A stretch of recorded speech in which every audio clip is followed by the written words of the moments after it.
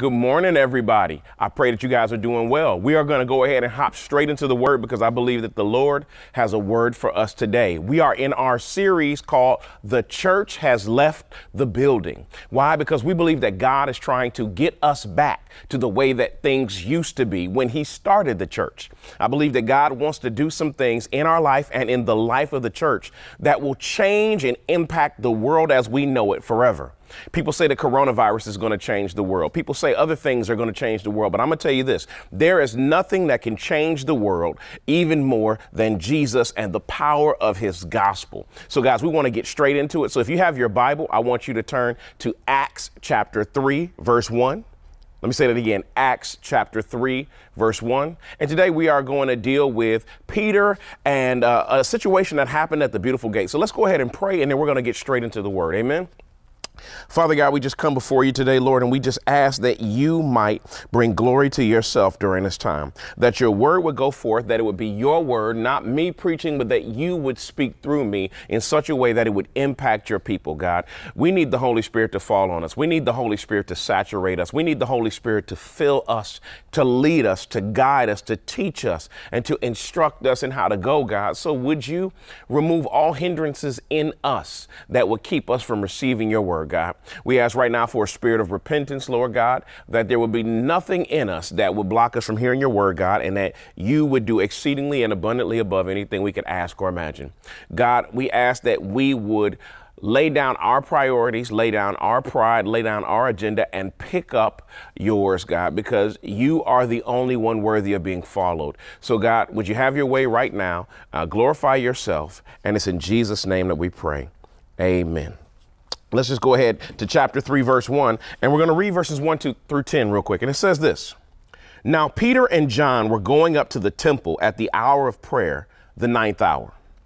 And a man lame from birth was being carried, whom they laid daily at the gate of the temple that is called the Beautiful Gate, to ask alms of those entering the temple. Seeing Peter and John about to go into the temple, he asked to receive alms. And Peter directed his gaze at him, as did John, and said, "Look at us." And he fixed his attention on them, expecting to receive something from them. But Peter said, "I have no silver and gold, but what I do have, I give to you. In the name of Jesus Christ of Nazareth, rise up and walk." And he took him by the right hand and raised him up, and immediately his feet and ankles were made strong. And leaping up, he stood and began to walk and entered the temple with them, walking and leaping and praising God. And all the people saw him walking and praising God and recognized him as the one who sat at the beautiful gate at the temple asking for alms. And they were filled with wonder and amazement at what had happened to him. Today, I briefly want to talk to you guys about the topic of everybody needs a hand sometimes. Everybody needs a hand sometimes. We're in this series called The Church Has Left the Building. And what we're really dealing with is the fact is that the church has lost a lot of impact that it's had in the world.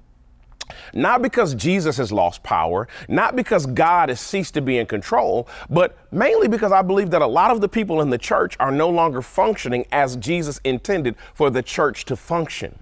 We have gotten so caught up in our own agenda, our own jobs, our own lives, our own extracurricular activities, our own desires, that what happens is that we lose our passion for the things that Jesus wants us to be passionate about. We lose our focus for the things that Jesus wants us to be focused on.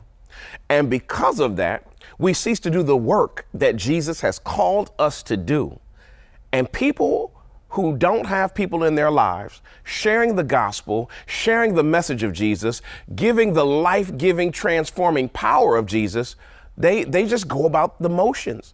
And many of them are hurting. Many of them are broken. Many of them are in pain. Many of them are mentally crashing, spiritually crashing, financially crashing, families crashing.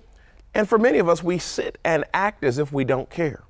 But Jesus is calling us to get back on his ship, to get back on his agenda, to get back to living lives that he has given us when he purchased us by his very blood. Jesus says, get a biblical life. I love that line. Get a biblical life. The president of Moody Bible Institute, when I was there, Dr. Joseph Stoll, preached a series called Get a Biblical Life.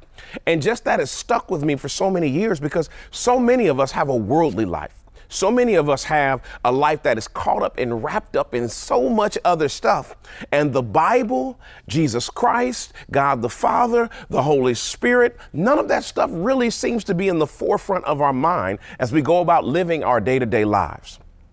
But as we get into this text here in Acts chapter 3, we're going to see what it looks like when somebody is walking with Christ, living out their life for Christ, and even in the motions of their day-to-day life, we see how God can use them to make an impact. And I believe that the same impact he made in Peter's life here, he wants to make in your life right now, in your everyday goings. So guys, right here, we go to Acts chapter 3, and let's just give a little background to this because one of my actual favorite verses in the book of Acts actually happens right before here in Acts chapter 2, verses 42 through 47. This is after Pentecost. This is after the Holy Spirit has fallen fresh on the disciples and they've begun to speak in languages that we know as tongues. And now people have been evangelized. And it says that the number was added to that day, 3,000 people who were saved, 3,000 people saved. And now they're beginning to live in community in 42 through 47. They have all things in common. They're doing all kind of stuff together, breaking bread, fellowship, prayers, and signs and wonders are happening through the disciples, the apostles. People are being saved, and every day is being added to their number. That's what the Bible says. Every single day, that number is growing. Wouldn't it be an amazing thing if in the life of the church, every single day, people were being added to the kingdom of God? Guess what? The reason that it's not happening is not because God's power has ceased, but because we've ceased doing the work. But when we get to Acts chapter 3, right after this, we see people who are in the middle of that lifestyle of living out of the abundance and overflow of the Spirit and the direction of Jesus. And so we get to Acts chapter 3, verse 1. And it says this: Now Peter and John were going up to the temple at the third hour of prayer, the ninth hour, at the hour of prayer, the ninth hour. Now, here's the amazing thing about that. In that Jewish culture and in that time, there were 2 times per day that they would have these hours of prayer. And along with that hour of prayer, they would also have some sacrifices that the priest would do. And so people in that time would go to the temple to participate in those prayers together and also to witness the sacrifice that was happening. And this would happen at certain times. But the second of those per day happened at the 9th hour, which is probably around 3 o'clock in the afternoon. So it's about 3 o'clock in the afternoon. We see this and we see Peter and John and they're going up to this temple to participate in these things. They're not doing something extra special. They're going about living that biblical life. Hey, we're dedicated to prayer. We're dedicated to being there for the sacrifice. So let's go up to the temple like it would be our habit and let's go see this. And it says in verse 2, and a man lame from birth was being carried, whom they laid daily at the gate of the temple that is called the Beautiful Gate, to ask alms of those entering the temple. I think in this verse 2, there's a lot there, guys. There is so much there that we need to unpack, because I really think that what we see in this man in verse 2 is really a small symbol of everything we see in our world today. Here's the truth. People are broken. Guess what? Everybody may not have been lame since birth in their feet and in their legs, but I believe that everybody, from the moment that they're born, they are broken. And so there's 3 observations that I want to make about the state of people who need a hand in life. Okay? The state of people.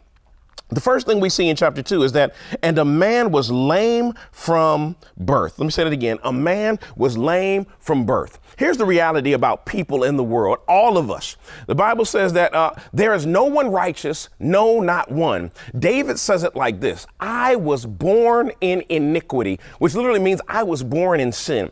I was born with issues. I was born with problems. I was born with things in me that don't look like Jesus, that don't reflect Jesus, and that don't work properly without Jesus. Do you know that the people in this world who don't have Jesus have things that don't function in their heart, in their spirit, in their life? Because guess what? There are some things that only Jesus can enable. You know, I was sitting on a video call the other day, and I'm on this video call, and so my picture comes up, and I'm sitting there talking, and what's happening is that I'm talking, but nobody's hearing what I'm saying. I'm talking and I'm moving my mouth. I'm moving my hands. I've got all of the motions, but no one can hear anything that I'm saying.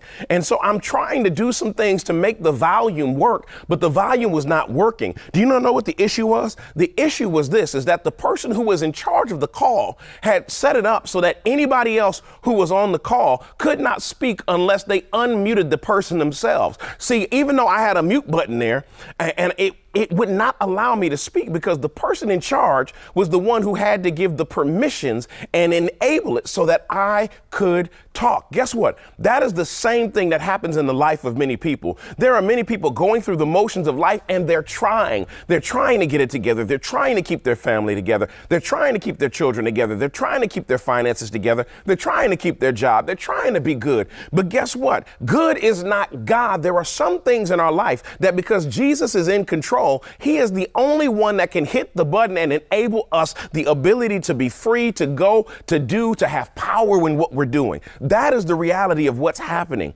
Guess what? People are born broken. And just like this man, it says this man was lame from birth. His legs literally did not work from the moment that he came out of the womb. He had a deficiency. He had something that made him lesser than in some ways. He felt like he had something that left him with an inability to function like everybody else who was deemed whole. Guess what? All of us are born that way.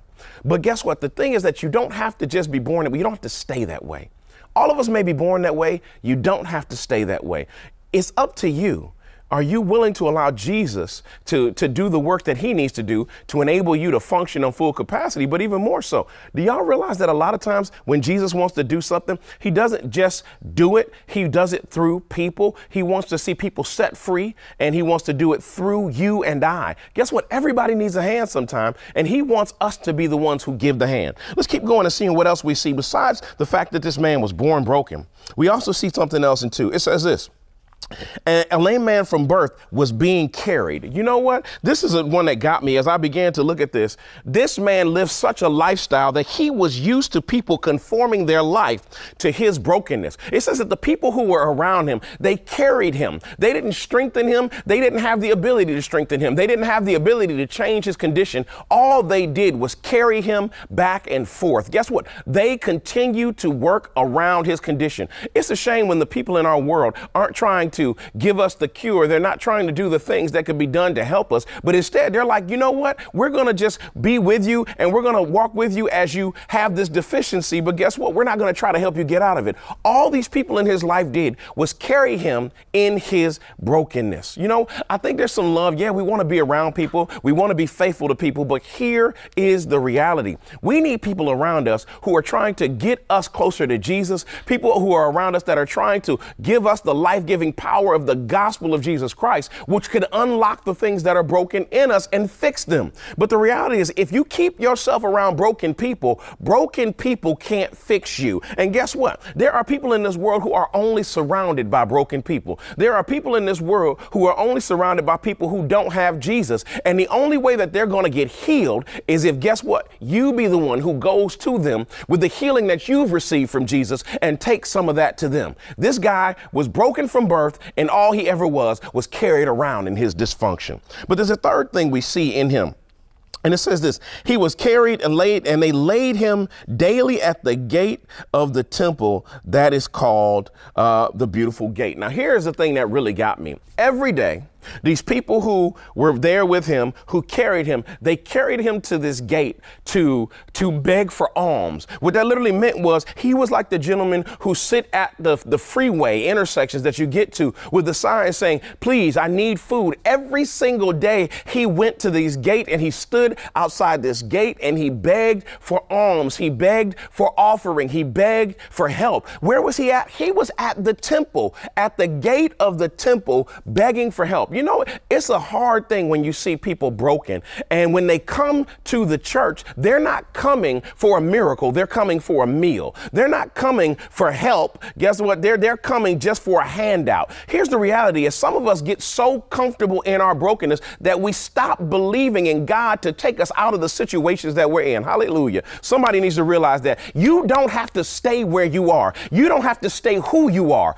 Christ can do exceedingly and abundantly above anything that you can ask or think of. The reality is that you may have been born in iniquity, but guess what? Jesus Christ wants to give a rebirth. You may have been broken when you were born, but guess what? Jesus Christ wants to give you a new life. That's the importance of Jesus coming and giving a new life, is that guess what? Jesus can do a do-over, and he can take the broken things and make them right when you're born in him. But the reality is all this man did was come and beg, come and beg. I'm not coming believing, I'm coming to beg. I'm not coming for a miracle. I'm coming to hopefully get just enough cash to get a McDonald's meal. Guess what? We can do better than a McDonald's meal in Jesus. We can do better to help people than just giving them a little bit, because we have the God who has created all things and holds all things together with us when we go somewhere, and we can carry him to those people. But that's the reality of some of the brokenness of our people.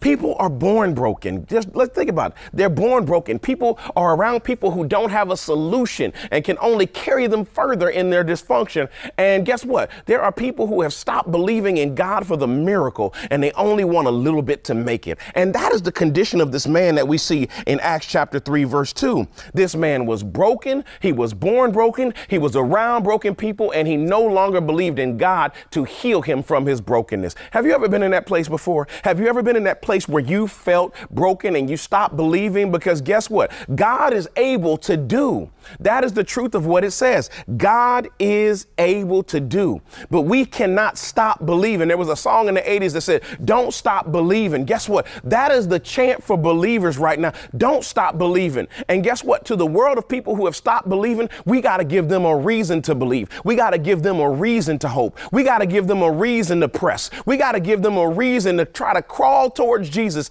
to be like the man where the roof was lifted open and they lowered him in just to get close to Jesus, to be like the woman who had the issue of blood, where she crawled through the clouds just to get a small touch of the hem of his garment for healing. We got to be the ones who take that reality to people and let them know that Jesus can, Jesus is able. Amen. That's the truth. And so we get there, and now we get to 3.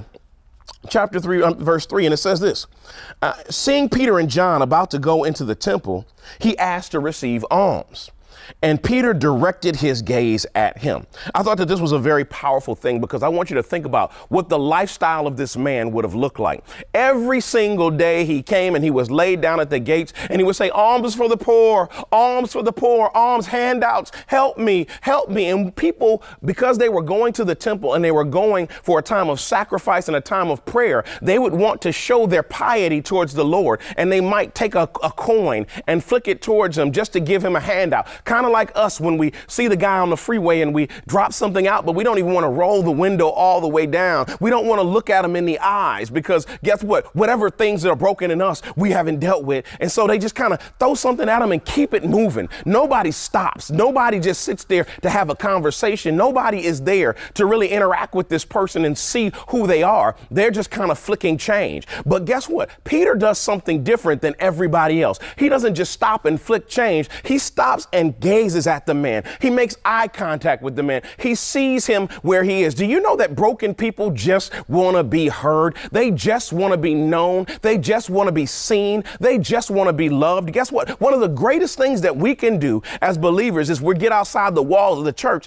is see people where they are. Stop acting so Hasidity and high like you are just above everybody else, because if it wasn't for Jesus, you wouldn't be who you are. You wouldn't be where you are, and you wouldn't be what you are. And we have to remember that at all times. If it had not been for the Lord on our side, where would we be? That's the reality. And so we see this here. It says in 4, Peter directed his gaze at him, as did John.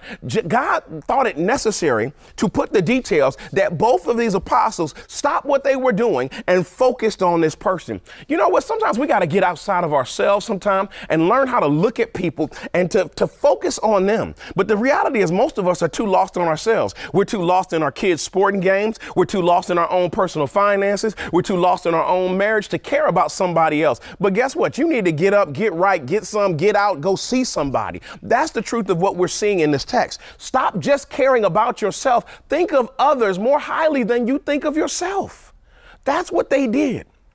The simplest thing, such as a gaze and giving attention to somebody who has felt attentionless, can be the thing that opens doors for them to receive the gospel of Jesus Christ. Can you do that? Can you love somebody by giving them your attention? We are really one of the most unlistening societies. We don't really care about ourselves. We post our pictures daily on our social media platforms. We get in our own stuff. We live in our own comforts. But guess what? God is asking us to do something else. He's asking us to look at people, to focus on people, to see where they are and bring the gospel to where they are. So let's keep going at this text. It says this, and he fixed his attention on them. I thought that this was a beautiful thing, because what people sometimes do is they get conceited and believe that everybody should just come to them. Everything should just come to them. But the reality is that the reason this man actually focused his attention on Peter and John was because Peter and John first focused their attention on him. The reason that we love Jesus is not because we're so good,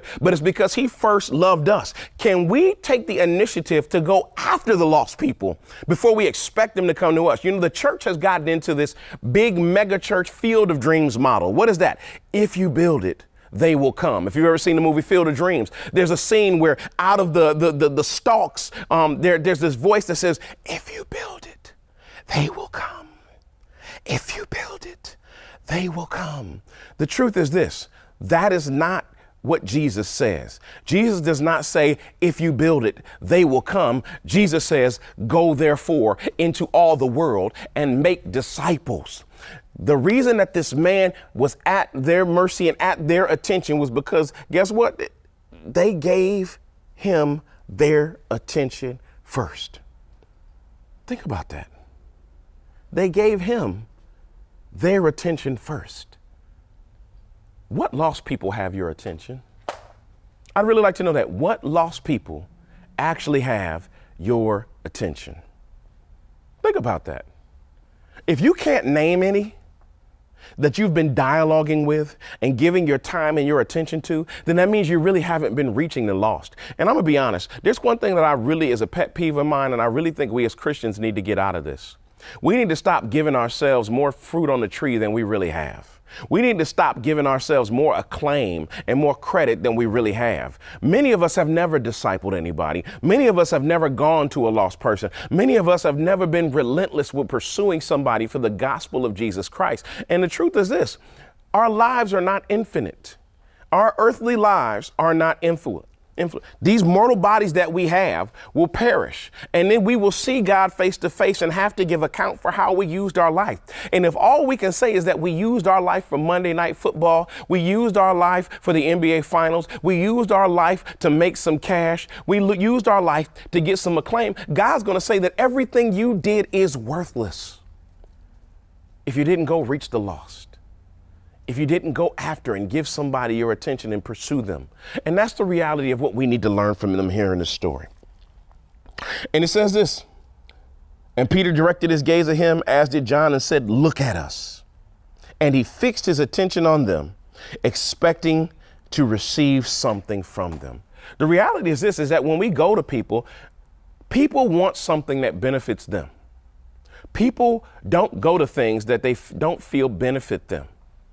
And so he looked at them looking for the benefit, and look at Peter's response. Peter said, I have no silver and gold, but what I do have, I give you.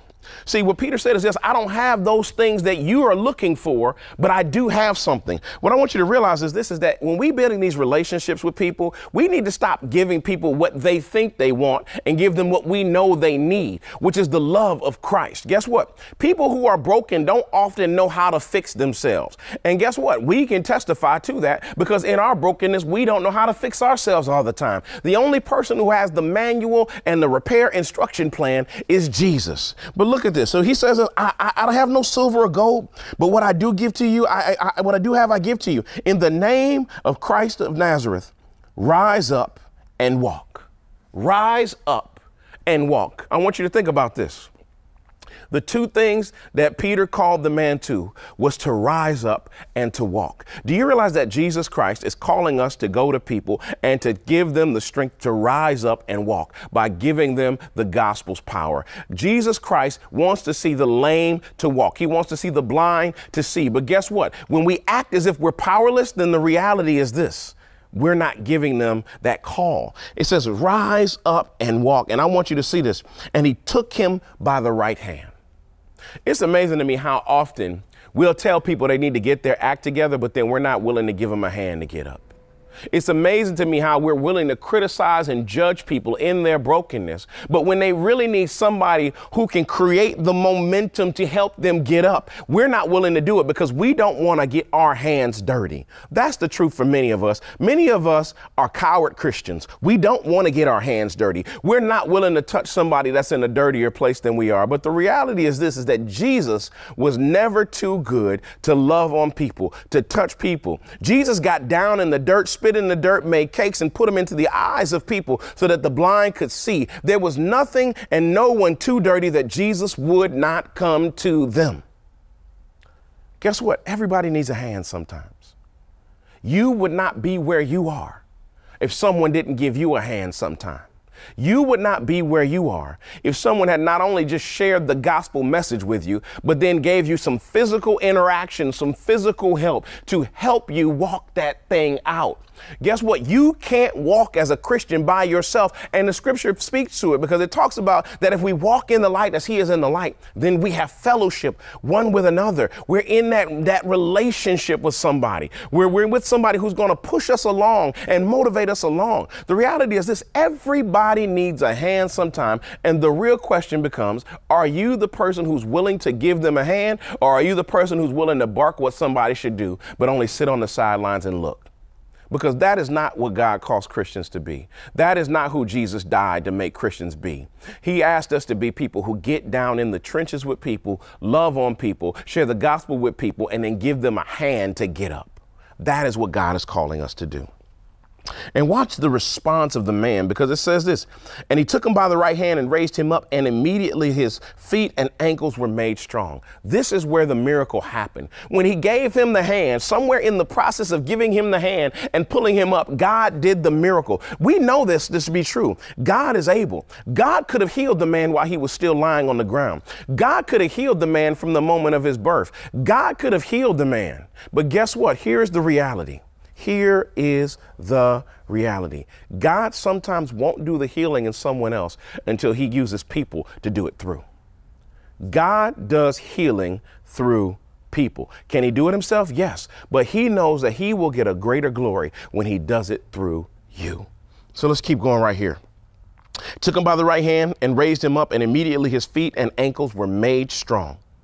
And leaping up, he stood and began to walk and entered the temple with them, walking and leaping and praising God. This right here is it. The man was on the ground begging, but by the time it was done, he was leaping and praising. We got to stop trying to get people to praise, and we got to start giving them a hand up, because somewhere in the process, God does the miracle. God gives the revelation. God does the work so that the people who came and they were only looking for a handout now come looking to be holy. The people who only came because they were wanting something now came with worship. The man who only wanted alms, who was no longer looking for a miracle but was looking for a meal, now had a praise on his lips because God had done a work in his life through the people of God. Guess what? Maybe if we get in the trenches with people, God will do the miracle, God will do the work, and the people will worship and the people will praise. Guess what? I'm preaching to myself right now, because I know there are times when I'm tired. There are times when I don't want to. But if we keep doing the work of God and trust him to do the miracle in somebody's life, then we may see somebody set free in worship, because that's what God came to do. How do we know that? Because I want you to just look at a couple verses about who Jesus says that he is and what he came to do.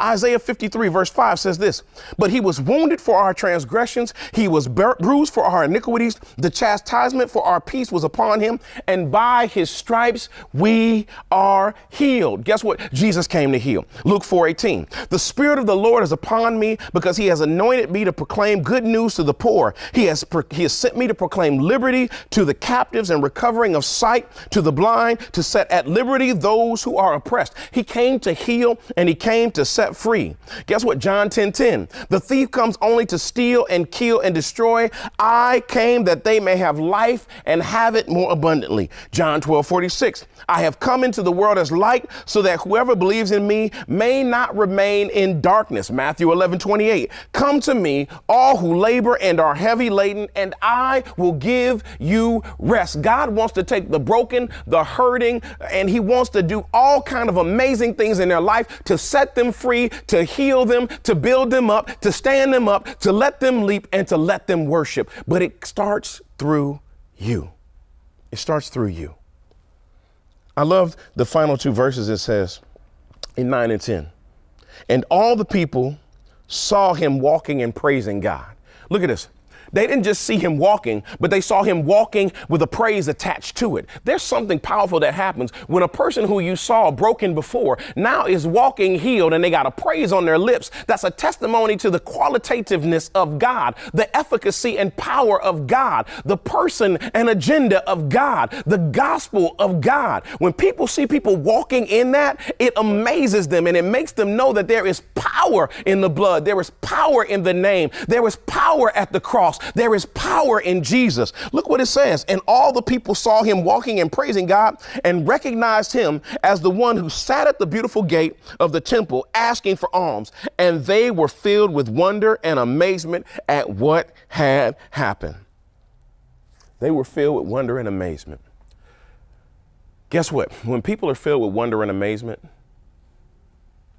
they want to know more. And maybe sometimes if we get in the trenches and help one and reach one and teach one, God will create a testimony through their life that will cause many more people to want to know more about Jesus. The church needs its power back. The church needs its power turned back on. The question is, if you have the ability to do it through your testimony, through your evangelism, through your heart going to the lost, would you do it? Let's pray. Father God, we just come before you right now. We ask that you would help us to be a church without walls. Help us to be a church that's not lost in a building, that's not defined by a building, but that are people who go out into the world and make disciples of all nations, baptizing them in the name of the Father and of the Son and the Holy Spirit. God, would you do a work in our hearts and a work in our mind to prepare us to have this transition in our life and to actually live out what Jesus wants us to do? God, create in us a clean heart and renew a right spirit. God, just make us new in you so that we have the fervor and the passion, the dedication and the drive to go to the lost and to tell them about you. So God, would you have your way? I pray that even through a TV screen, you will be convicting hearts and transforming hearts and igniting a fire in people. And I pray this in the name of Jesus, our Lord and Savior. Amen. Thank you so much for joining us today. We hope that you enjoyed that video. If you would like to see more, please visit our website at lifepointcc.org, where we are believing in God to have a life-changing message waiting for you.